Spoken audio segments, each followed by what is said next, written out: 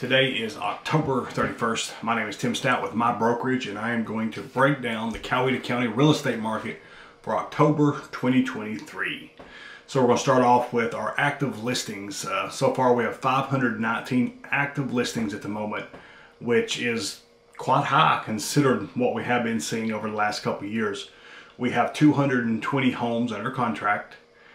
We have sold 144 homes in the last 30 days. The highest price sale was $1.5 million, and the lowest price sale was $43,000. The $1.5 million was a 38-acre horse farm. So I've got some year-over-year market trends that I wanted to discuss.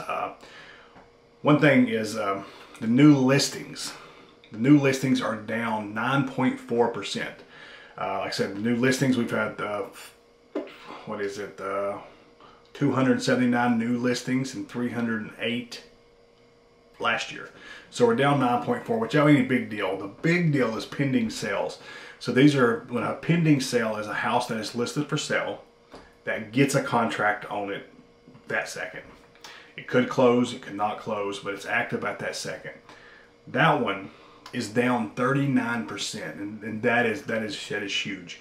Last 12 months, averaging for October 171 pending, and then we had 284 for the year before.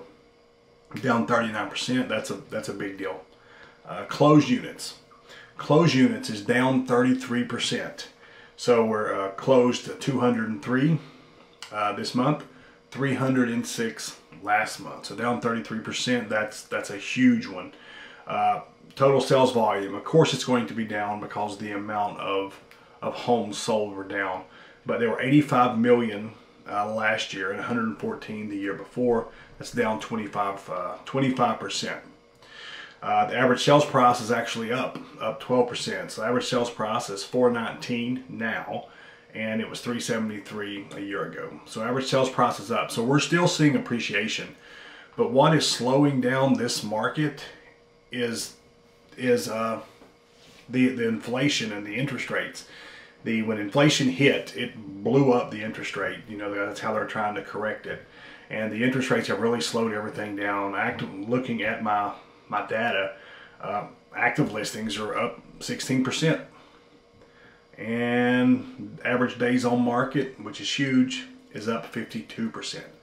So average days on market now is about 35 days. It was 23. So that's a 52% increase according to my data. So that's because with interest rates going up, there's less buyers in the market because we haven't seen inventory go high enough to affect home prices yet. I mean, to be honest, because we don't have the inventory. So we're still under inventory. So people coming into the market that are able to buy are still paying that top price, and we're not going to see a difference in prices until inventory continues to increase and people refuse to pay for it.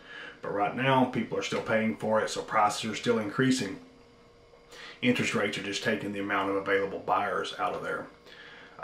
There's one foreclosure last year, so we're down 100% foreclosures, but that's because of one last year in October, none this year. So that's all my data. So with my synopsis is interest rates going high, it's slowing down the real estate market. Not a lot of buyers can afford average price in Coweta counties in the low 400s. So not everybody can afford that, especially at 8%. The ones who can are buying, the ones who can't are waiting. Right now, guys, it's really important that if you're in the real estate market is that you trust the professional. Last couple of years, a lot of people getting into the market, a lot of real estate agents getting into the market, a lot of people using them because they're your friends. Everybody was writing overpriced offers, and because it was working. Now, a bad agent can cost you thousands and thousands of dollars. So now more than ever, who you work with matters. I appreciate you. Hope you have a great day. And remember, who you work with matters. And have a great day.